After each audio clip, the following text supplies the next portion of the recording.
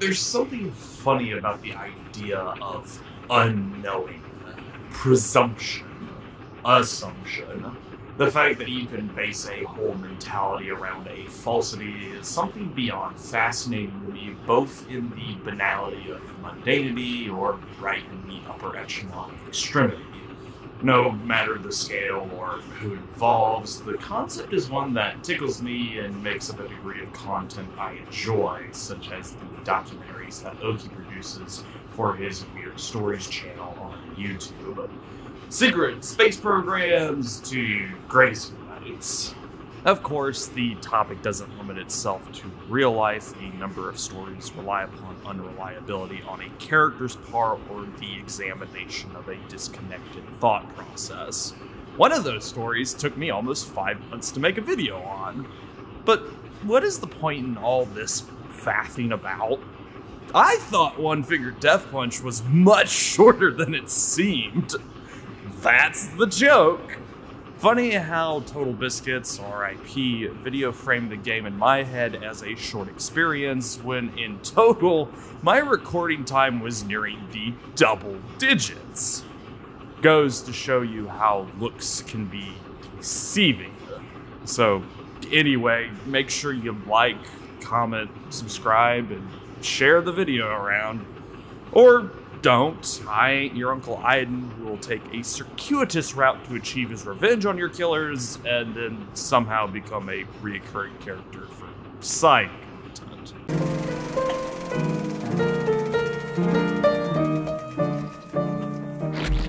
I think when most people see the Silver Dollar Games logo, a wafting odor of cheap as chips and get what you pay for hits their nostrils like the decaying carcass of some forgotten creature, not just lost to time, but lost to the evolutionary chart. Silver Dollar Games. What a couple of hack frauds that shovel shit. Specifically shoveling shit onto the Xbox Live Indie Arcade back in the day, where I would assume most of you know them from. Rage Quit's Michael Jones had a belter trying to keep Luca from eating his cereal, while Super Great Friend tongue-in-cheekly lambasted the Legend of Bloody Mary by converting it into an e-sport. Drag is a mighty popular insult to throw around, the medium as a whole coming together to essentially label Silver Dollar the witch to be burned at the stake for poisoning the water hole. The concept of indie titles and what it means to go without a publisher. Yet I think this represents a lack of awareness when coming to grips with outsider art. Outsider art lies in a temporally complicated mind space, both as an accepted term and as a discussed talking point. No joke, going to Google the phrase led to page upon page of critique, admonishment, explanation, support, and every kind of debate you can think of. Some view it as woefully misleading or generalizing to a laughable degree, while others find it a fraud, much in the same way that modern/postmodern/contemporary art has had that guillotine over its head for however many years. And before you say anything, the signed urinal fountain was a 1917 submission as both critique and protest, and it's still being talked about today. Bottom line is, art with a capital A is a rarely agreed upon subject and is subjective to its core. At least when money laundering isn't involved. To cut to the chase, my personal definition of outsider art is someone who has had no experience or professional background in an industry making something that said industry makes. Your Neil Breens for a shorthand, as his whole career before his dip into movies was with real estate. Not counting for quality or if outsider artists can break from that identifier with enough time, success, or advancement, but that is an entirely whole different tangent besides. Like, if Neil Breen made good movies after his first few. I know this airs closer to the hobbyist term, and to be frank, that's how I sort of take outsider art as a tag, just with less knowledge on the topic. For example, I wouldn't be an outside artist if I decided to help make a movie. I have a background in video editing. If I went to make architectural sketches, however, that would be outsider art, as I know nothing about the subject and would have to learn as I went along. Then, with enough growth, understanding, or whatever, I wouldn't be an outsider artist anymore, as I would have gained experience in the medium. Loquacious introduction done. Jonathan and David Fluke, the two brothers that are Silver Dollar Games. Their background has absolutely nothing to do with video games outside of playing them. Recounted by John in a press release covered by Paul Franzen of GameCola is this. I'm John Fluke and my brother is David. We make video games for Xbox indie games, although you wouldn't guess it by looking at our past. We have no programming experience and no formal artistic or computer skills of any kind. We're just a couple of hacks making games because it's fun. In 2007, David was working at a grocery store and I was working at a TV station. David took programming in high school, but never really explored it past that. When he heard about XNA, he started learning it immediately. No technical school, no mentorship. Only the glow of a monitor and nights of WoW as the teachers and the daytime jobs eating into development. Yet with all those pressures, David, and John when he had the time, got to working on and completed the duo's first ever game, Blazing Birds, a funky little badminton title involving robots that won the Microsoft Dream.Build.Play contest in 2007. Little note, this was the inaugural run of the event for Microsoft, which would persist for almost 10 years more, and some of the other notable winners include the likes of The Dishwasher Dead Samurai, which tied with Blazing Birds that first year, and 2009 top 4 member Dust and Elysian Tale. Impressed by their performance, the brothers went ahead with developing their next title, the bubble-blowing adventure Blow, for the 2008 competition, as David was in talks with Microsoft to get Blazing Birds published on the Xbox Live Arcade. That wouldn't happen until 2009 after Blow's top 20 placement in Dream.Build.Play 2008 and subsequent position on the initial lineup for XBLIG, Xbox Live Indie Games. Yet, both games play an utmost important role in shaping the brothers' burgeoning career as indie developers. With Blow, the cost-to-value ratio is made apparent, and going back to the press release has John state, for months there was no sales data for developers on indie games. Only Microsoft knew how well everyone was doing. Finally, in March of 2009, the sales data became accessible to the developers. We looked at our numbers, and Blow brought in $4,000. For most indie games, that's fantastic. Unfortunately, we spent $2,500 licensing the music and a year of our time working on it. Financially, it just didn't make sense. We're still very proud of Blow, and it's one of my favorite games, but I guess the gamers just weren't into blowing bubbles. Can't blame them. For Blazing Birds, it was reception. On May 20th, 2009, Blazing Birds was released for Xbox Live Arcade. Did I mention Blazing Birds is about robot badminton? One reviewer wrote, "Be careful what you wish for," in reference to winning the 2007 Dream.Build.Play contest and all of Blazing Birds' faults. Although I must say it was, and still is, a dream come true. It wasn't a great game by any means. It had no online play, along with many other things. It was missing many features for one simple reason. My brother just didn't know how to do it, or couldn't do it well enough. Plain and simple, he's just not as skilled as the Jonathan Blows or the James Silvas of the world. That's okay for a complete amateur. I think he did okay. Unfortunately, the Xbox users aren't too hot on robot badminton. So for many reasons, the game didn't do too well. Forming around these two games would be the core of Silver Dollar, making games for fun and because you can. Titles like Load, Shoot or Date, or Fortune Cookies in Bed, a selection of a multitude of titles the brothers Fluke would put onto XBlig, weren't created as a financial venture or because the two are hack frauds. Far from the sort. The two are using to full advantage the concept of XBlig as a marketplace for any independent idea.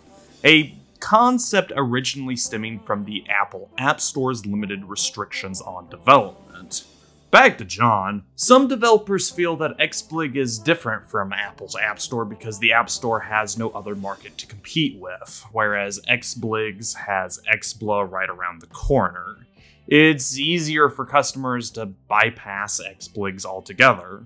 I believe that's exactly why Crisis Nuclear Holocaust, Murder on Snake Road, and The Secret to the Perfect Pickup Line can shine on XBligs. You can't go to PSN, Steam, or XBLA for titles like this. In fact, if you want to make a great shooting games on XBligs, be ready to compete with Geometry Wars and Assault Heroes. If you want to make an RPG, get ready to compete with Torchlight and Costume Quest.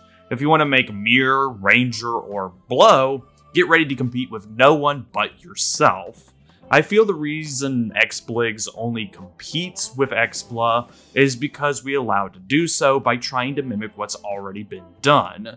My brother has always said, if you can't do it better, do it different. Funny how Steam wound up with the green light idea, and if I may interject, of course anyone with dubious intentions will take advantage of the system held by these marketplaces. That doesn't mean you should punish everyone for a few bad apples. In the immortal words of Jay Ballman, twisted for the relevancy of the topic, anyone can make a game, and a game can be about anything. And ultimately, the Flukes make games for the simple reason of having fun, which is a mindset I can relate to. Don't I make these videos to have fun? Relation, the reason for why Shoot or Date and Fortune Cookies were made was because of family get-togethers the brothers were at where a member said an off-the-cuff statement that John or David latched onto as a neat or fun idea to turn into a game. It's this paragraph from John that sums up the mentality of Silver Dollar. There are few people on XBligs that have had enough success to work on it full time. Many make it big with one title and are still riding that wave. Others have made it big with multiple titles. We don't make games for money. Our game Help Fight Breast Cancer is an example of that. It turns out, if you just work really hard all day and all night, you make enough to get by. We make games like Mind Warp and Drop Zone because it's fun to make games. But yes, we have been doing it for 3 years and are probably one of the more experienced people when it comes to the XBlig market. My advice to anyone looking to get into XBlig is just have fun. Alright, One Finger Death Punch. Yeah, there isn't much here as it too was a Dream.Build.Play entrant, John and David putting greater time into titles they would enter into the contest. And lo and behold, it was the grand winner for 2012. Straight to Xbox it went in 2013, with releases to PC, Android, and iOS coming the following years. Coverage from some well-respected reviewers in the industry, Total Biscuit, the one I've name-dropped, gave the game credibility, and it was because of TV's video I picked the game up on PC.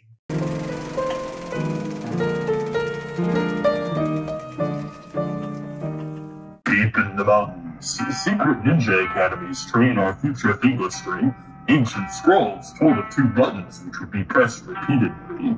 Buttons which would be the controls for... List of other properties I was planning on parodying for this useless tab.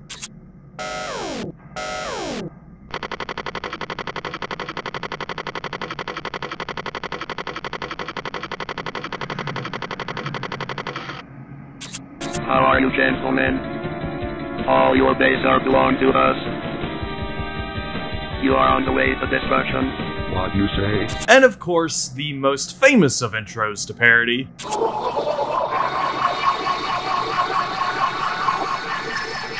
There just isn't anything here, but there's a lampshade expressing that gameplay was the core focus for One Finger Death Punch, so I'll stop wasting your time. Okay, I guess I could do one more intro parody.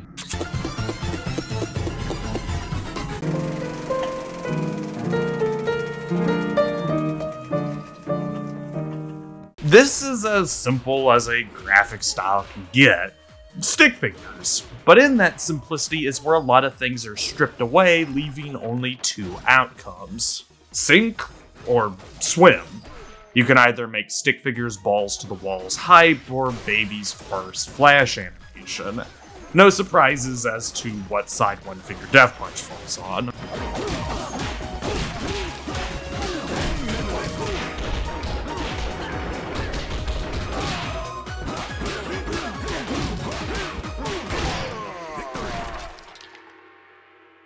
Gold medal awarded.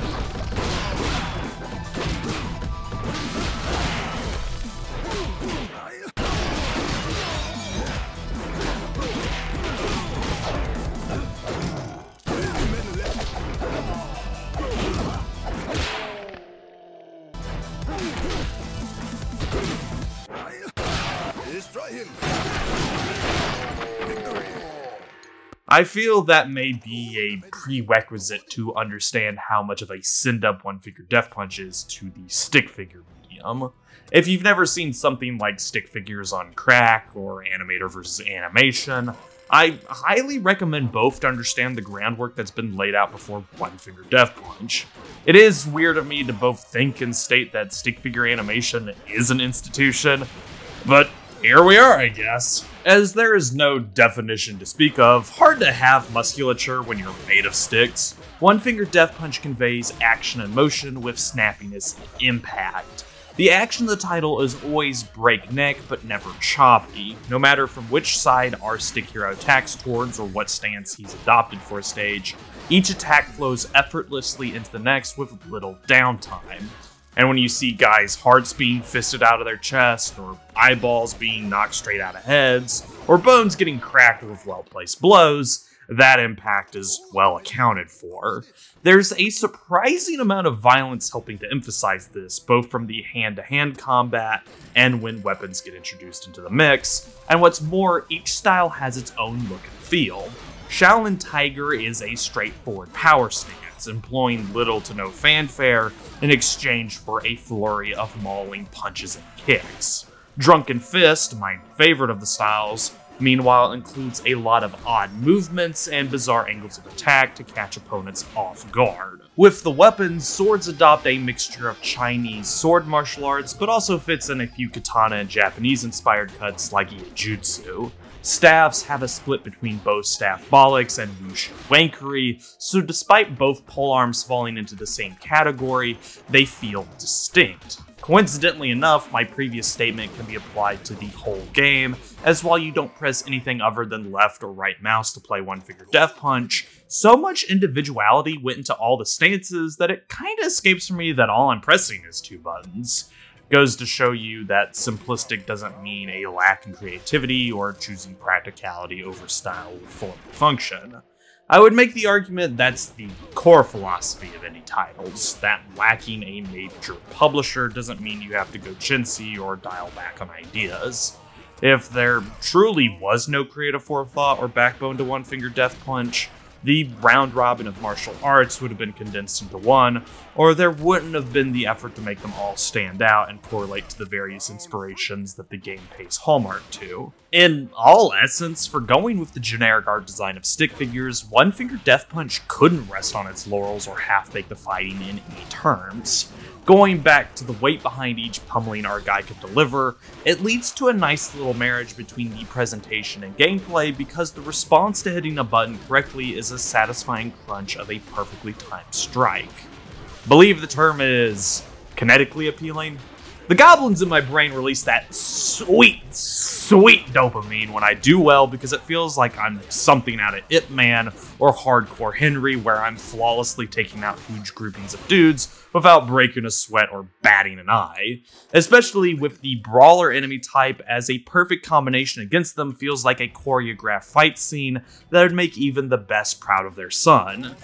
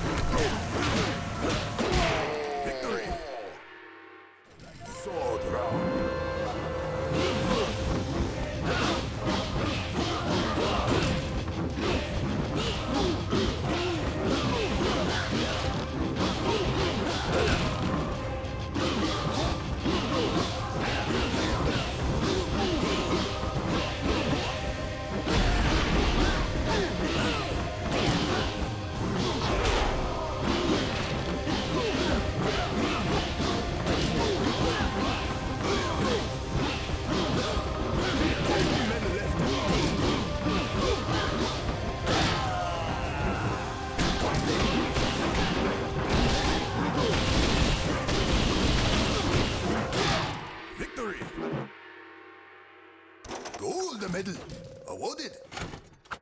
In the same breath, when you do take a hit, all the action comes to a stop to highlight how much of a fuck-up you are. It's weird in that while One Finger Death Punch isn't a rhythm game, the way it highlights failure is done the same way like in your Guitar Heroes or Elite Beat Agents. Playing well is like falling into a zen state where you see the inner workings of the universe and know how to direct it. Thus, when you get knocked out, you kinda scramble to get back to that, creating this wonderful ebb and flow facilitated by the duo of the presentation and the gameplay. Without any of what I've said above, One Finger Death Punch wouldn't be able to stand, let alone kick the asses of 100 mooks, because there would be a noticeable off to it. Removing the punchy sound work when slapping dudes around wouldn't make it as pleasing to hit the buttons when you do go on for long combos. Lacking the impact of the hits would make the fighting not as snappy, degrading the quality of the button pushing in the same way that removing the Foley work would. Homogenizing the animation quality would diminish the grandeur of the 1 versus 100 idea that One Finger Death Punch has stapled to its chest proudly. Burly brawls are cool because the 1 has to be quick yet effective to face the 100, so having sloppy or lazy animation would kill the theme of the game. One Finger Death Punch, as I described it earlier, is a lot like a rhythm game in that presentation is integral to gameplay. You can say that about a plethora of titles. God knows the likes of Silent Hill 2 or Disco Elysium would sound, pun intended, awful without their phenomenal presentation bolstering the project as a whole, yet there are other factors hanging around that give a greater purpose to the gameplay, such as story or even gameplay elements, like the inventory management and survival of Silent Hill, or the character leveling in Disco Elysium. For rhythm games or One Finger Death Punch, it is the presentation acting in that role as stripped down. The core for kind titles is simply pressing buttons.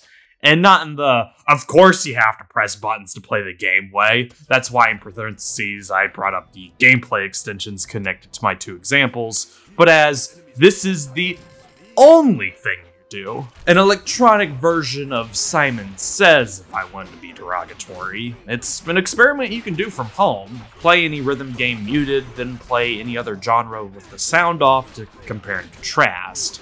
This is getting way into the philosophy talk of game making, if you're wondering, as I do be fascinated by the interplay between the components of a video game and how they support or detract from the finished production in these unique ways. Back to the topic at hand, that's why One Finger Death Punch puts its eggs into the presentation basket. It's the left hand to the gameplay's right one. About the only weak part of the game's audio is the music, and that's relative. F777 and Shockwave Sound bring some Asian-inspired drum and bass beats to match along the Kung Fu Carnage, but like a good number of video game OSTs, it isn't something I would actively seek out. It fits the needs of the game and hypes up the action, but I'm not going to go out of my way to burn this soundtrack onto a CD if you catch the drift I'm sending. But like I said, this is barely a complaint, and One Finger Death Punch packs a powerful 1-inch punch in the form of its presentation.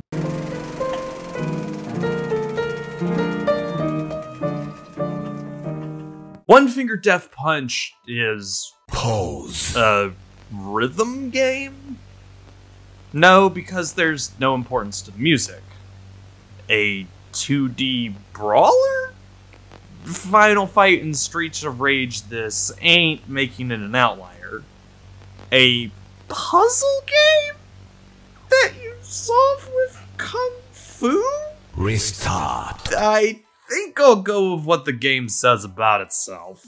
It's an on-rails brawler.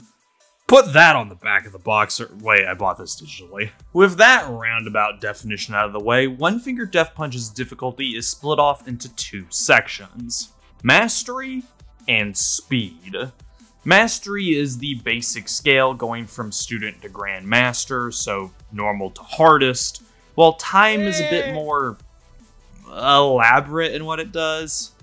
For me to delve into the hardness of this mode's applicable title, we have to get into the bare essentials, bringing us right up to the boot up screen. Mashed into your head from the word go, only 2 buttons are needed for One Finger Death Punch. On Steam, it is the left and right mouse buttons. Now, this does change if you're on console, but left and right clicks are it for me.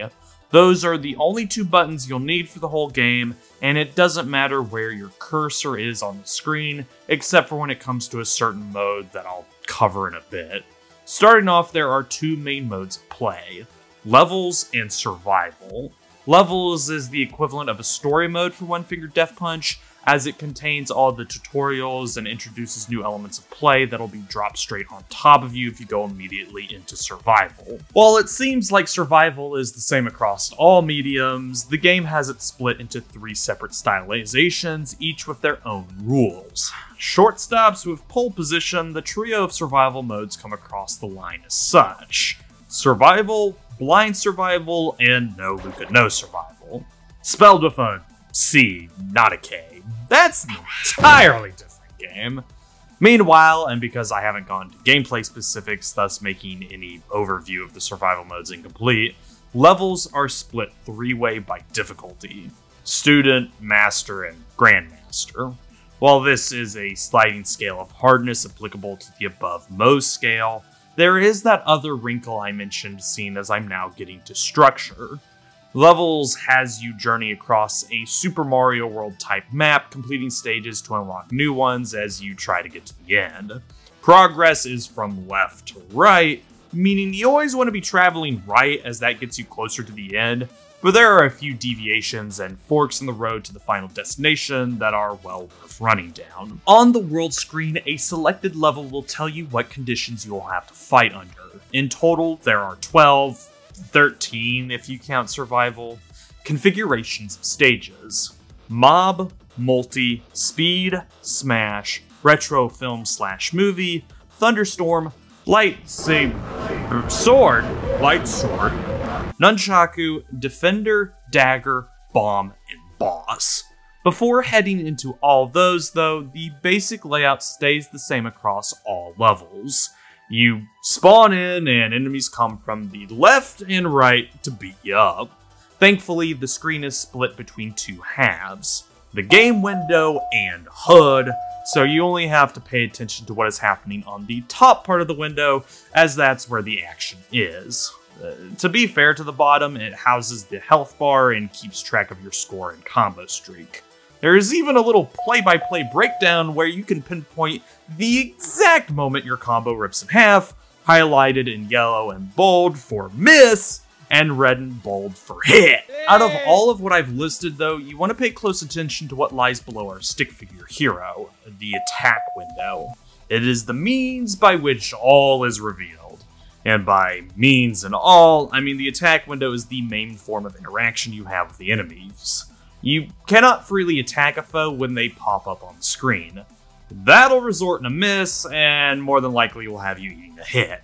For most normal stages, this isn't the end of the world as you get 10 hit points, but a few stages have you max out at 4 or even 1, making little mistakes far more worrisome. Instead, when enemies shuffle in from right and left, you have to wait for them to enter the attack window before you click left or right mouse to smack them back into the depths of the void. You can attack an enemy as long as they've stepped into the window, no matter how little or long they've stayed in it, or even if they've left it. I bring this up because attacking in a direction moves you that way, so One Finger Death Punch having this stipulation is so that you aren't punished for accidentally pushing an enemy out of your effective attack range. Speaking of attack ranges, there are a few ways to increase it based on what enemies come at you with and skills. Central to One Finger Death Punch are the malicious mobs of murderous malcontents. Diversified by color, almost each chop, sock, and chook. Remember that show? Has a number below them and a series of red or blue tags indicating their health value and what button combinations needed to beat them. Standard across the board, Greylings can be batted away in one hit. But like any good hired goon, especially in a kung fu flick, there always seems to be an inexhaustible amount of them. Bolstering the bulk of these nobodies are the color lackeys acting kinda like sub-bosses. Your Pasquale in Game of Death, or the sword-wielding maniac in Tim Burton's Batman. Thugs who can take a bit of a beating before being put down for good. While they do come in rainbow assortment, as in you have greens, blues, yellows, reds, violets, what unites these Skittles are the tags below them. Based on what side they come from is how their tags will be laid out. On the simplest scale, greens and blues have 2 tags. Greens have 2 of the same tag based on which side they shuffle from. So if coming from the left, they will have 2 blue tags and vice versa for the right, 2 red tags. That means 2 left or right punches based on which side will take them out. Blues, meanwhile, will switch sides after their first hit, giving you either a red-blue tag or a blue-red tag. From these 2 mooks do the rest of the enemies build upon, up to the mahogany and violet karatekas, who have 4 hits and will switch sides on almost every hit. There is also the question mark enemy, only seen in Master Above, that can be any of the color enemy patterns. Yet, going back up to the top for the menagerie of monsters you'll maul through, this leaves out the brawlers. When you engage a brawler, a little quick-time battle happens whose length can be determinate and can only be exited by defeating the brawler. Basically, match the sequence that appears and do so quickly, because if you miss an input, whether by speed or misclicking, you take damage. Oh yeah, that little wrinkle I've yet to mention. Speed. The whole of One Finger Death Punch is set to a speed limit which can be seen in most levels at the top left corner. Starting at a base speed of 100 and capping at 250, speed is the level of personal skill the game thinks you're at. Play well and it goes up. Die, drop too many combos, or barely squeak out of a stage and it lowers. That's why the stage reset button is on the top right, as a reset won't affect your speed level. For most traditional stages anyway, the Defender series of levels uses a separate timetable. And what makes this game dangerously close to being character action, as yes, the speed system in One Finger Death Punch is akin to God Hand's level system. Playing near or around 250 speed feels like level die for those that know. This is what makes One Finger Death Punch's difficulty variable, in that while the levels have distinct challenges from student to grandmaster, it is performance-based. Couple that with stage length, and some levels in levels can be nightmarish because you fight around 250 dudes. Don't fret though, there are some advantages at your disposal. In combat, enemies do come in carrying weapons ranging from bows, knives, and bombs to swords, staves, and clubs. All the melee weapons extend your attack range a little bit farther out so you can hit enemies sooner for as long as the weapon is durable, as usage will break them over time, while the throwables allow you to hit outside your attack range and kill enemies at a distance, one-shotting everyone regardless of what classification they are, though for only one time as ammo is limited, and whoever is standing in the way will be hit. Brawlers and the color enemies are prime targets for any ranged attack, but sometimes the dice roll snake eyes. Oh, and getting hit while holding a ranged weapon drops it, so either use them or lose them, as they do stack up on top of each other, from bow to knife to bomb. While melee weapons do break as previously brought up, some cheeky fuckers like to throw them at you, resulting in either a deflect which destroys the item, or a catch which allows you to throw the weapon back. Picking up the same melee weapon type as the one you are currently wielding also allows a throw. These are instant kills as well, though how each weapon throw reacts is based on type. Staves pinball until 3 enemies are hit or they go off screen, swords fly right down whichever lane you chuck them at, and clubs bounce all over the damn place until it too exits stage right or left, or hits enough foes to break. Of all the weapons that enemies bring in though, the bouncy ball of death is the best one. When dropped, it will act as a targetable enemy rolling between left and right sides that, when hit, will go careening down a path until it smashes into something. If it is the first bounce of the ball, it will fly back if it hits nothing, but this luxury is only afforded at this step, as if it has been used for a kill, it will disappear past the screen. When it beams a dude, it flies back towards you so you can begin the process again, taking out whole swaths of mooks with proper timing. There is no limit to the ball's effectiveness besides timing on your end, as each kill if it makes the ball faster. There are also skills that award you with specific perks upon reaching a certain kill threshold. Things like a screen wipe after 37 kills to always throwing a melee weapon after 18. While you do have to unlock skills by beating the stage locking them, you can freely equip 3 when starting out in Student and get 4 points to use after beating the game once and 5 after finishing Master. Which finally gets me to stage gimmicks. The white bread of the 12 is Mob Round. Kill all enemies to beat the stage.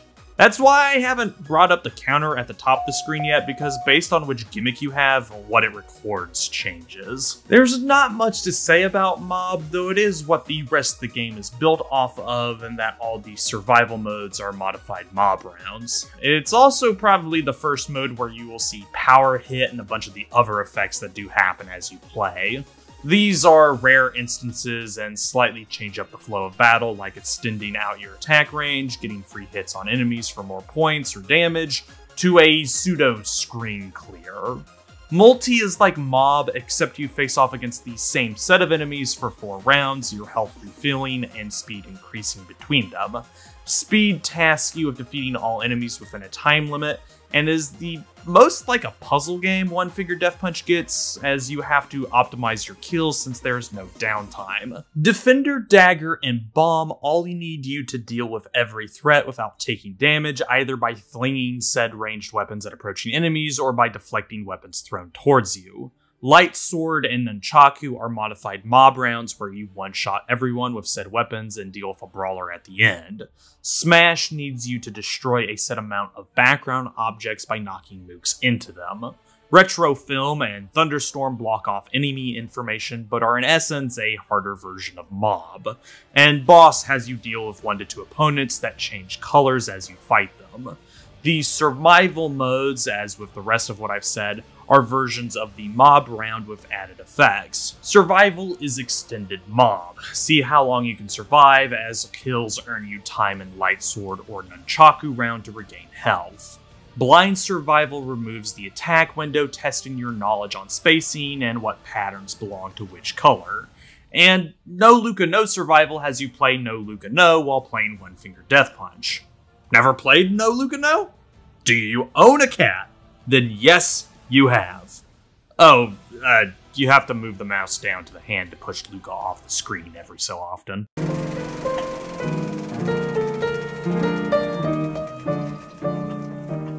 For a funny little game with only 2 buttons, there is a surprising amount of depth when it comes to the skill loadout. There are around 15 skills in total, with the player able to equip 4 after beating the game the first time and 5 after clearing Master, so you can build your stick a robust fighter.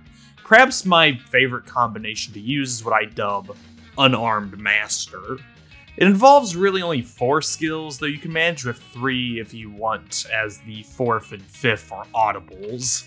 The 3 central skills are Throw Weapon, Gray Out, and Light 'em Up, with the 4th optional ironically being Unarmed Master. The idea is quite simple.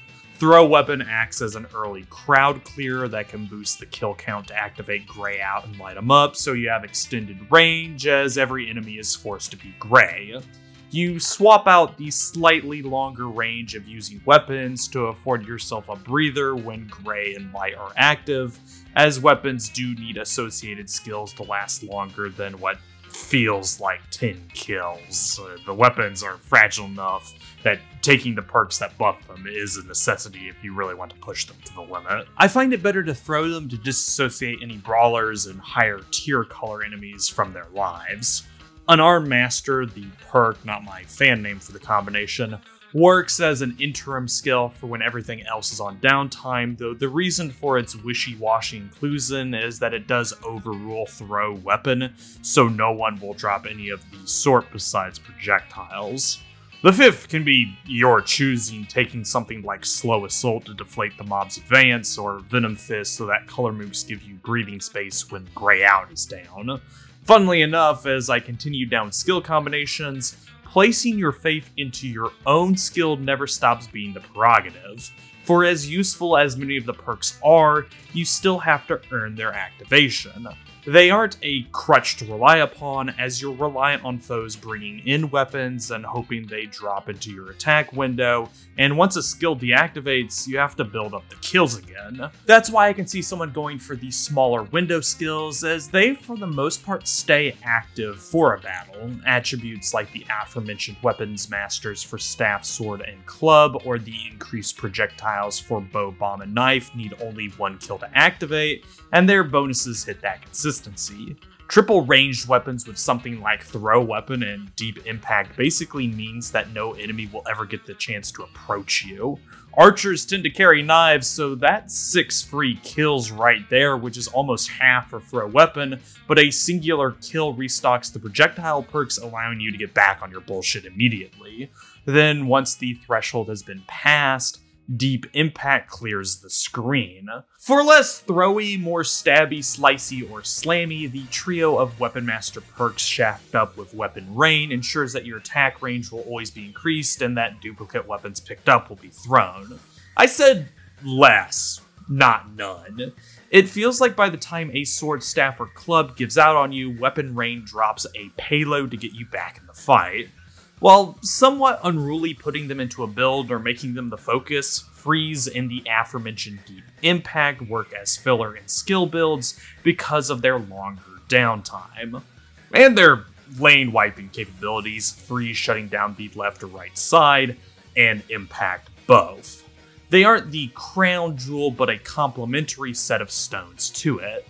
On the survivability side, Deflect, Gray, and Color work as great alternatives for my Unarmed Master build, switching out Unarmed and the 5th skill, so in that odd occasion of dropping a hit, whether in Gray Out or not, you won't take damage because you've built up the kills for both deflects to activate. Going further, you can substitute Light 'em Up for Heal, a costly kill count of 99 to return 1 hit point back, so that you have true survivability with the quintet of throw weapons, Gray Out, deflects, and heal. The possibilities, while not truly endless, are far greater than what you would think for a title costing only a $5. So with one man's trash is another's treasure, as something like Freeze or Deep Impact can throw off internal rhythm if you don't compensate for their effects. Throw Weapon is the same way. Many a time I either cheapened its usage accidentally by engaging with a color foe or brawler, chucking the weapons at the wrong alley, or miscounting the number of hits delivered. Thrown clubs, for as hilarious as they are bouncing around like a not too dissimilar ball of death, have the jankiest hitboxes in One Finger Death Punch to the point that I could never be sure someone was squashed by it unless the game effects went off. A sucker punch to my combo was the response 25% of the time due to my own misjudgment. That topic on the mind, it never feels like the game tries to pull a fast one on you. The challenge is fair and for the most part entirely self-imposed. Nothing gets dropped on you randomly as each enemy builds upon the last and has the same skeleton, so you're never caught in one of those situations. I've probably brought them up in a Showtime reel or two, but for as much as I love character action, there tends to be a plethora of those enemies.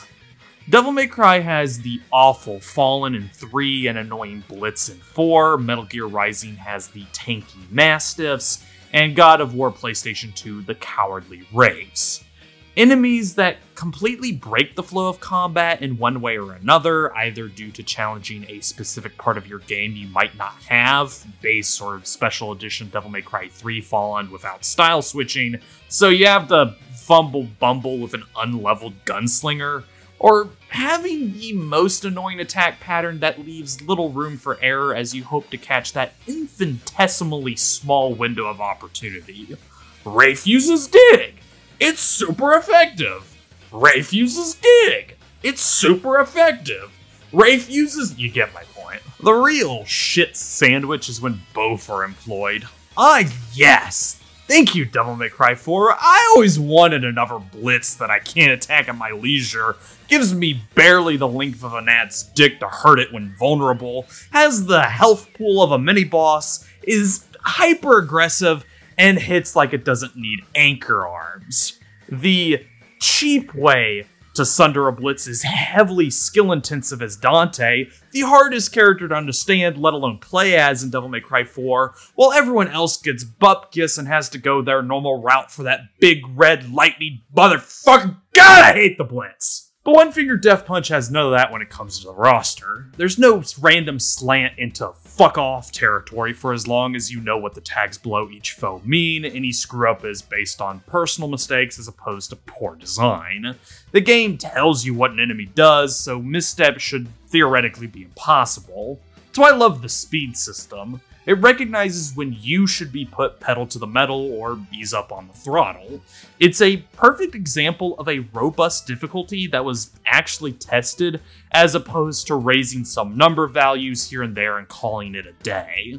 It's odd that the only other game I can think of that takes the approach is God Hand, though the hard mode in that game locks it to level die, which...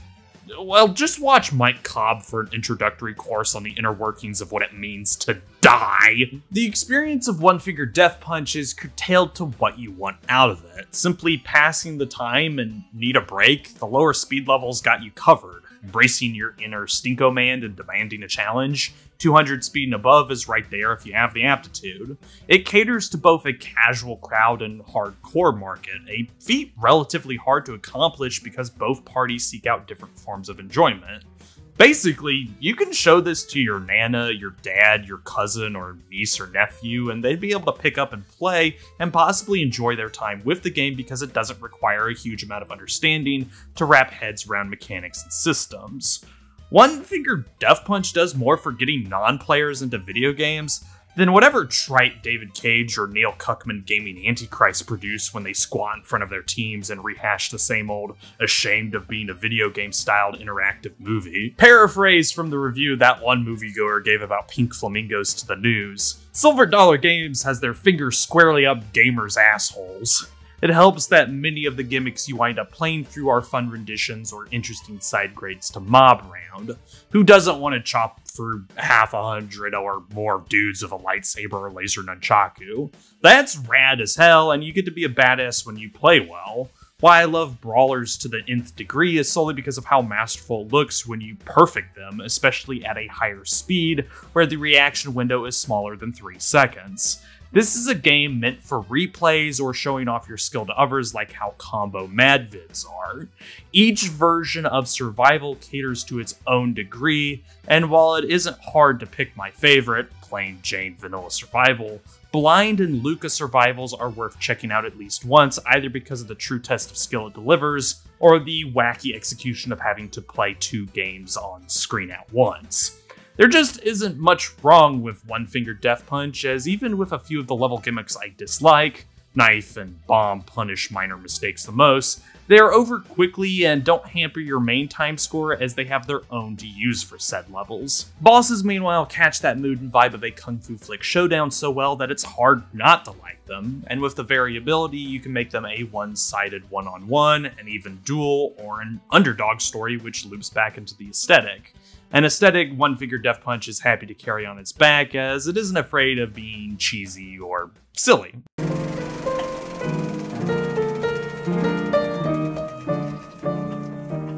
In another instance of first-time critique for the show, outside of the gameplay-specific problems I'll get to, my biggest problem with One Finger Death Punch is how it does have a propensity to nuke the eyes out of your head like an aim shot in Fallout 1 and 2. I'm no stranger to including retina-searing visuals in my videos. You don't have to look at the screen when those moments come up, as you can let my angelic voice guide you.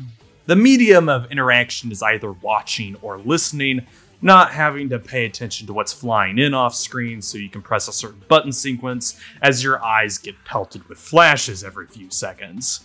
Fundamentally speaking, I like the concept of the Thunderstorm rounds. It and Retro Movie Round remove the safety net of color significance when it comes to brawlers and the side switchers, placing utmost importance on the tags below each fighter in the latter's case, and the crowns in the former. Blind Survival does this as well, though it removes everything besides the health and combo HUDs, requiring you to remember what each color enemy does, though that'll go into my next issue. While RMR and BS either go with a sepia overlay to mask what color an attacker is or remove all outside signifiers for their gimmick, Thunderstorm has the eponymous weather pattern hiding approaches from left and right. That means every few seconds, a harsh blast of light will go off, indeed making it easier to see who's sneaking up, but also zapping my ability to see straight out of my head. Akin to an interrogation, or accidentally turning on light mode for a web browser. In frankness, that is where most of the unintentional challenge lies within Thunderstorm rounds, as they aren't hard, merely frustrating due to the constant bursts, and this is coming from a guy that, to his knowledge, doesn't suffer sensitivity to flashing lights, so I can only imagine what it is like for people who do. What is strange is that Thunderstorm rounds could have easily gone the lights out route where you don't see anything and instead have to rely upon the attack space window to tell who's on what side.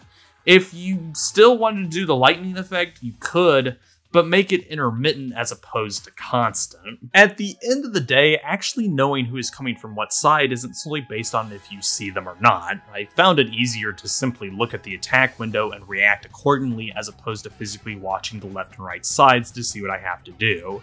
The tags below each threat are the most important information the game gives you, so having the Thunderstorm rounds focus on that with a lights out method as a step up from the retro film round where you can still see the foes, just not their color, would make it stand out a bit more and help tie elements together. It goes from you can see what side enemy approaches on and what their color is in most normal rounds, to still having the ability to see what side they come out of, but now you can't tell their color in RMR, to complete blindness and relying on the attack window in Thunderstorm. This is a constant buildup of scale, ending with Blind Survival and No Luca No Survival, which are the pinnacles of not being able to see what is happening. Cause at the end of the day, I feel that what I've presented goes more along the lines of the usual Kung Fu training montage or other pieces of media that have the student becoming the master arc. Dodgeball, a true underdog story, has it, of foregoing sight and going with instinct to win the day. See Neo throughout the Matrix movies, culminating with his blind showdown with Smith in reality. Funnily enough, my other complaint is kind of like a side street to this main boulevard, and is dealt strictly to the time period of this game's release. Color plays a big deal in One Finger Death Punch more so than timing or pattern recognition. You can see it in my footage for Blind Survival that I struggled to deal with side-switching foes because the red and blue tags aren't visible in that mode, which is the intended part of the challenge, like with the missing attack window and lack of number below enemies. But imagine if you're, say, someone with color blindness. Accessibility is a hot-button topic in today's gaming headspace, mostly because it gets taken up by people whining about easy modes when that isn't an accessibility issue at all, it's a skill one.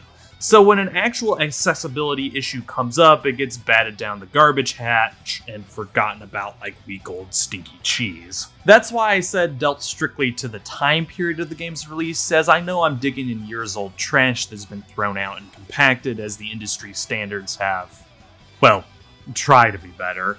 But there is something to be said of me as someone who tries to recommend games both new and old to others that might not be accessible to them because of a lack of foresight. And before I continue, that's the key codifier, lack of foresight. Halon's razor, though stupidity I think is too harsh a word in this instance. Unaware? Anyway, and because it seems like One Finger Death Punch 2 fixes this problem, thus strengthening my point about the time period being the culprit of this issue, the colors red and blue are the linchpins for the whole title. No matter the color of the foe, you can always count on the red and blue tags below each to see what reaction they'll take after a hit. Right side will always be red, and left blue. It makes the sturdier foes, both ones that stay to a lane and switch, easier to deal with as you simply memorize the pattern instead of having to apply active thinking power to determine what combination is needed to fight them. That's why Blind Survival is hard due to needing to remember. This is a constant in all the explanations One Finger Death Punch gives you during tutorials, such as when you start up the game or when a new enemy is added. Without the colors red and blue, you have no shorthand and the whole flow of the game goes out of whack. As a challenge, there is appeal to that, to test your gumption and brain power. That's the intent with something like Blind Survival. But lacking the ability to see color or see only certain spectrums of color causes One Finger Death Punch to fall apart like some ropey dubbing to a Hong Kong action flick. It is not only beyond possible, but I find it easier to pay closer attention to the attack window because there is no thinking required. You see the pattern red, blue, blue, blue, and your mind immediately goes for the input of right, left, left, left.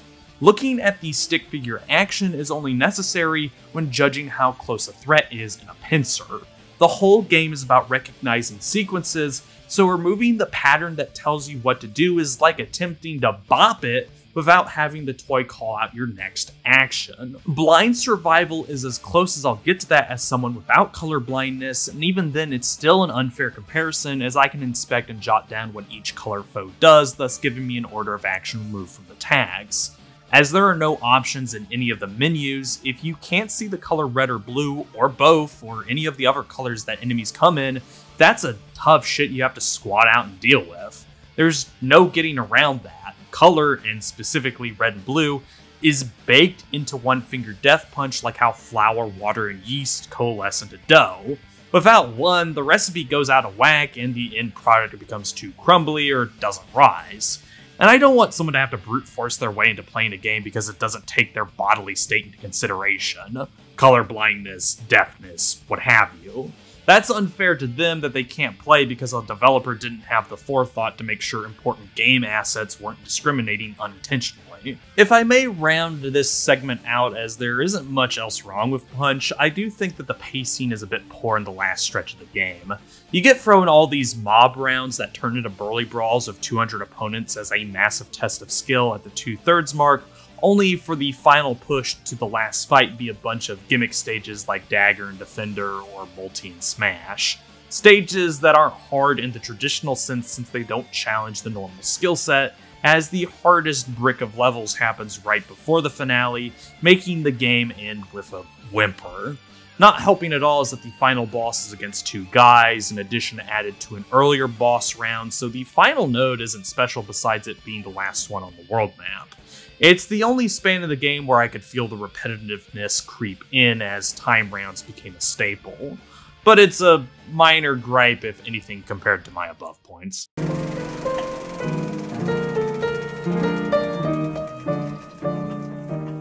I'm shocked by how a 2-button game can hold my attention well into the double-digit time mark. From the fluid animation and punchy Foley work and hit reactions, to the simple-to-pick-up, hard-to-master gameplay that continues to build on top of itself, to the fun experimentation with stage ideas, for the most part, and character abilities, One Finger Death Punch more than surpasses the master in this training arc.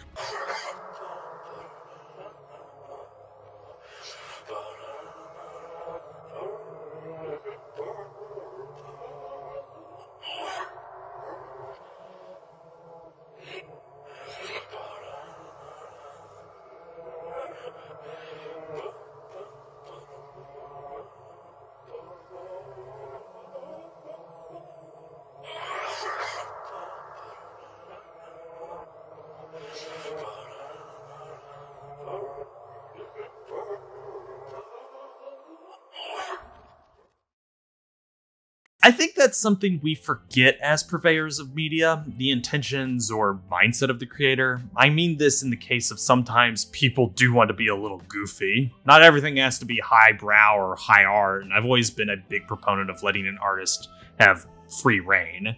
It's weird that of all the videos I've done, it's the company that's been raked through the mud that understands the simplicity of it all. Anywho, this show is made possible with the likes of the moviegoers within the Peanut Gallery and Inner Circle. Consider buying a ticket at patreon.com/Let's Talk About Games, no apostrophe in the Let's, for behind the scenes access to LTA scripts, thumbnails, other bonus material, your name in the credits, and early screenings of episodes, plus the live commentary Showtime Reels, where I ramble my way through games gone by. As said at the top, like, comment, subscribe, share, or don't. I ain't your Uncle Aiden.